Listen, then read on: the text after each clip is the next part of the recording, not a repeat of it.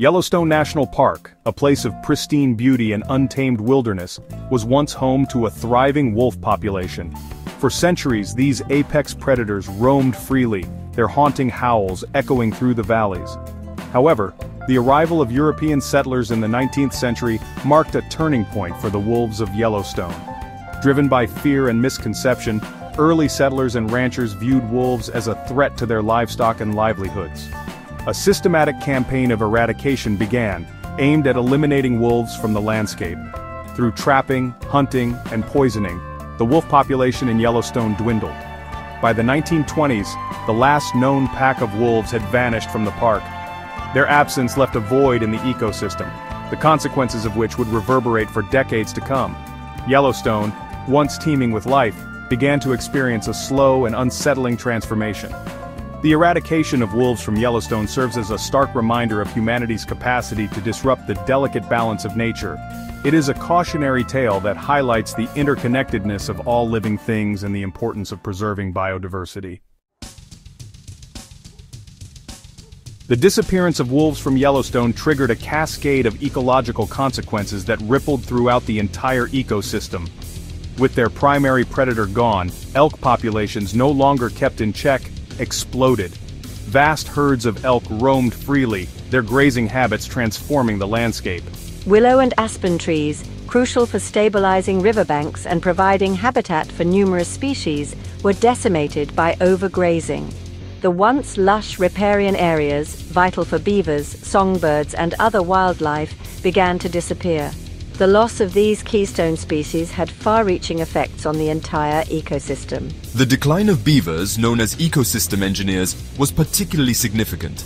Beaver dams, once common in Yellowstone's waterways, helped to regulate water flow, create wetlands, and enhance biodiversity. Without beavers, streams became more susceptible to erosion, and the overall health of the ecosystem suffered. The consequences of removing wolves from Yellowstone serve as a powerful reminder of the intricate web of life and the importance of apex predators in maintaining ecological balance. It highlights the need for a holistic approach to conservation that recognizes the interconnectedness of all species. In the early 1990s, a bold plan began to take shape: the reintroduction of wolves into Yellowstone National Park. The idea was met with a mix of excitement and apprehension. Proponents argued that restoring wolves would help to heal the imbalanced ecosystem. Opponents, primarily ranchers and some local communities, feared potential conflicts with livestock and human safety. After years of scientific study and public debate, the U.S. Fish and Wildlife Service captured 14 wolves from Canada and released them into Yellowstone in 1995 and 1996. This landmark event marked the beginning of a remarkable ecological experiment. The world watched with anticipation as the wolves adapted to their new home. Initial concerns about livestock depredation proved to be overstated. Wolves primarily preyed on elk as predicted, and their presence began to have a profound impact on the park's ecosystem. The return of wolves to Yellowstone marked a turning point in conservation history, demonstrating the potential for humans to right past wrongs and restore ecological balance. The success of the reintroduction program has inspired similar efforts around the world, offering hope for the recovery of endangered species and the restoration of degraded ecosystems. The reintroduction of wolves to Yellowstone National Park ignited a chain reaction of ecological changes, demonstrating the profound impact of apex predators on their environment. As wolf packs established territories and began to hunt, the behavior of elk, their primary prey, shifted dramatically. Elk, once accustomed to grazing freely in open meadows and riparian areas, became more vigilant and avoided areas where they were vulnerable to wolf attacks. This ecology of fear had a cascading effect on the entire ecosystem. With reduced grazing pressure from elk, willow and aspen trees previously decimated began to regenerate. Riparian areas vital for a multitude of species started to recover, providing habitat for beavers, songbirds, and other wildlife. The return of beavers with their dam-building activities further enhanced the ecosystem's recovery. Beaver dams created wetlands, improved water quality, and increased biodiversity. The entire landscape of Yellowstone began to transform, showcasing the remarkable resilience of nature. The reintroduction of wolves to Yellowstone National Park had a profound impact on the elk population, leading to a decline in their numbers, but also triggering a remarkable comeback for this iconic species. As wolves preyed on elk, they primarily targeted the old, sick, or weak individuals, a natural process that helps to maintain a healthy prey population. While the overall number of elk decreased, the remaining elk became healthier and more resilient. With fewer elk to compete for resources, the average body condition of elk improved and their reproductive rates remained stable. The presence of wolves also altered the spatial distribution of elk within Yellowstone. Elk avoided areas where they were more vulnerable to wolf predation, such as open meadows and riparian areas. This shift in elk behavior allowed vegetation in these areas to recover, creating a more diverse and resilient ecosystem. The reintroduction of wolves to Yellowstone demonstrates that predator-prey relationships are complex and dynamic. While wolves initially reduced elk numbers, their presence ultimately benefited the overall health and resilience of the elk population. Guardians of the Gallatin protecting wolves beyond park borders. The success of wolf reintroduction in Yellowstone National Park extends far beyond the park's boundaries. Wolves, being highly mobile animals, have dispersed into surrounding areas, including the Gallatin National Forest, where they face a different set of challenges. Outside the protected confines of Yellowstone, wolves must navigate a landscape fragmented by human development, including roads, livestock grazing allotments, and private lands. This fragmentation increases the potential for human-wildlife conflict, particularly with ranchers concerned about livestock depredation. Conservation organizations play a vital role in mitigating these conflicts by working with ranchers to implement non-lethal methods of livestock protection such as range riders, fladry, those colorful flags used to deter wolves, and livestock guard dogs.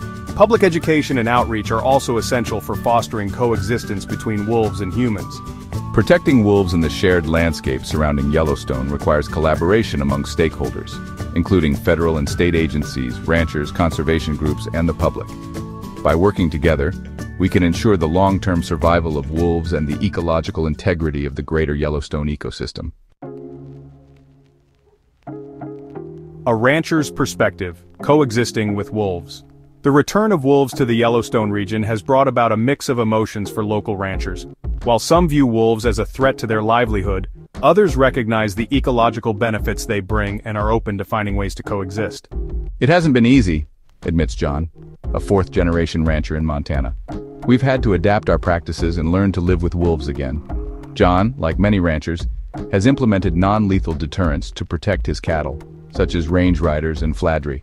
The key is to find a balance, says Sarah, another rancher who has embraced coexistence strategies. We need to protect our livestock, but we also need to respect wolves as part of the ecosystem. Conservation organizations have played a crucial role in bridging the gap between ranchers and wolf advocates. By providing financial assistance for non-lethal deterrence and facilitating communication, these organizations are helping to foster a more harmonious relationship between ranchers and wolves. Yellowstone's legacy, a beacon of hope for wolves. The reintroduction of wolves to Yellowstone National Park stands as a testament to the power of conservation and a beacon of hope for the future of these iconic animals. The success of the program has not only restored ecological balance to Yellowstone, but has also inspired similar efforts worldwide.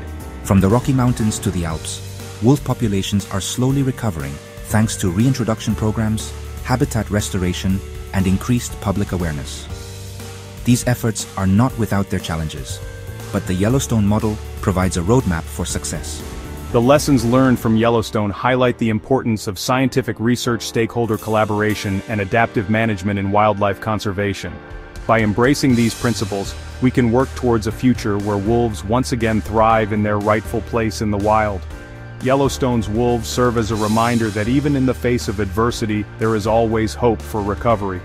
Their story is a testament to the resilience of nature and the power of human intervention to right past wrongs. The future of the pack. Challenges and opportunities. As we look towards the future of wolves in Yellowstone and beyond, both challenges and opportunities lie ahead. Climate change, habitat fragmentation, and human-wildlife conflict continue to pose threats to wolf populations worldwide. Rising temperatures and altered precipitation patterns are shifting ecosystems, potentially impacting prey availability and increasing the frequency of wildfires. Human development continues to encroach upon wolf habitat, leading to fragmentation and isolation of populations. Addressing these challenges requires a multifaceted approach that includes reducing greenhouse gas emissions, protecting and connecting habitat corridors, and promoting coexistence strategies between humans and wolves. Public education and outreach are crucial for fostering tolerance and appreciation for these often misunderstood animals. Despite the challenges, there is reason for optimism. The growing awareness of the ecological importance of wolves, coupled with the success of reintroduction programs, has generated momentum for their conservation. By working together, we can ensure that future generations have the opportunity to experience the awe-inspiring presence of wolves in the wild. The future of the pack depends on our collective commitment to conservation and our willingness to share the landscape with these intelligent and adaptable creatures. Yellowstone's wolves have shown us the path, now it is up to us to follow it.